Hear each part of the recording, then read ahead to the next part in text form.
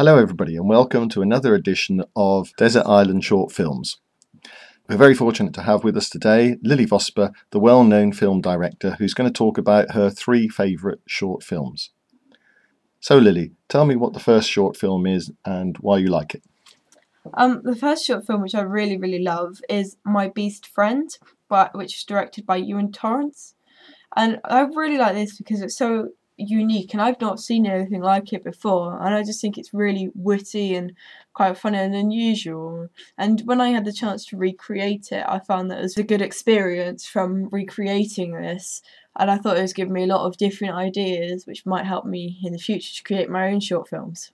So was it the humour that you particularly liked, or the style, or what was it? Well, I really did enjoy the humour because I do really like comedy, of course, and because this is such an original kind of humour, it just made me think that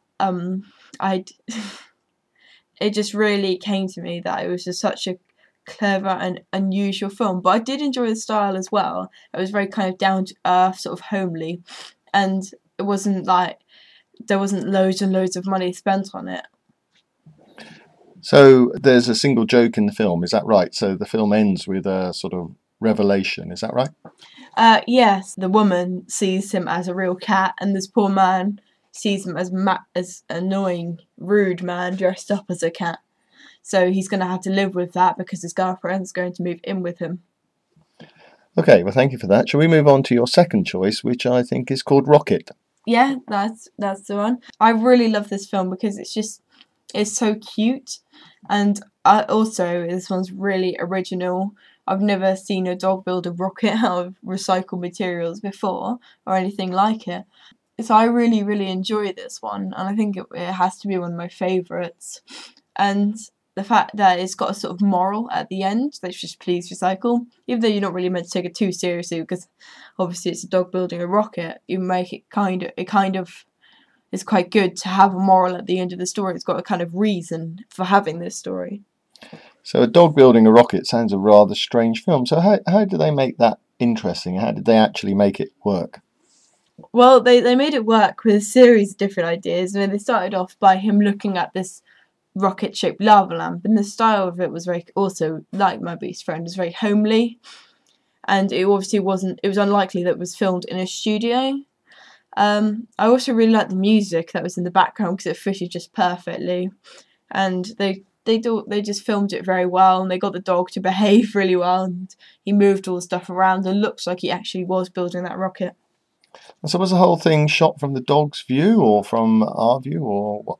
Mainly from the dog's view, but every now and again you get a shot of what the dog looks like from like above, from like the rocket's point of view in a kind of way, but a lot of it is through a dog's point of view, which is also very unusual in films. Okay, shall we move on to your third choice now, which is Get Off My Land? So tell us about this and what you particularly like about this.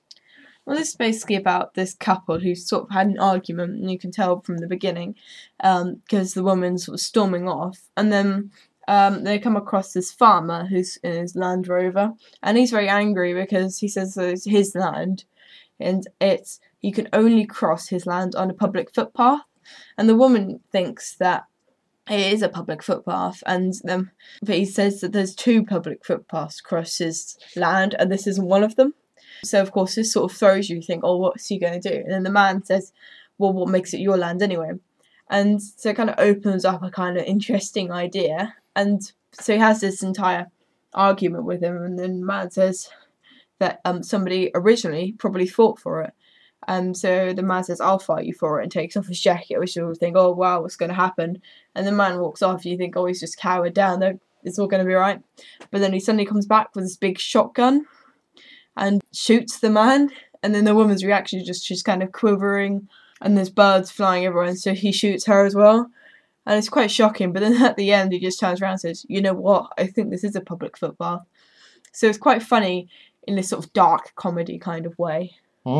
So, well, it sounds quite violent. So, how did they build up the tension in this film? What is it that you liked about it from a director's point of view? Well, they built the tension really effectively right from the beginning, because it was tense between the couple in the first place. So you wondered if something was going to happen between them. But then when they have that argument and they're saying, well, who did your relatives get it off, and who did they get it off, and then who did they get it off, and then when he says somebody probably fought for it, and there's just a bit of silence, like sort of makes you think what's going to happen next. And as a director, I really, really enjoyed it because it was very subtly directed, and it wasn't like too grim, and it wasn't really in your face, but it was still quite witty, if a little bit grim. I mean, it wouldn't be to everyone's taste. When you say it was in your face, was the camera literally in their face most of the time? Well, there was a lot of face shots, but they were never extremely close, apart from the farmer's face. And then when they're having the argument, it's quite close and intense, which also, because of the claustrophobia, then builds up even more tension. Okay, well, so if you could only take one of these films with you to our desert island, which of the three would it be and why? I think it might have to be Rocket, because I just love the dog and I just think it's so cute, and it's really heartwarming, and it's really cheerful, and it's just lovely and funny, and I just think it really works really well, so that would probably be the one I would take. Okay, well, thank you very much for that, Lily Vosper, and thank you for letting us hear your desert island short films. Thank you. Bye.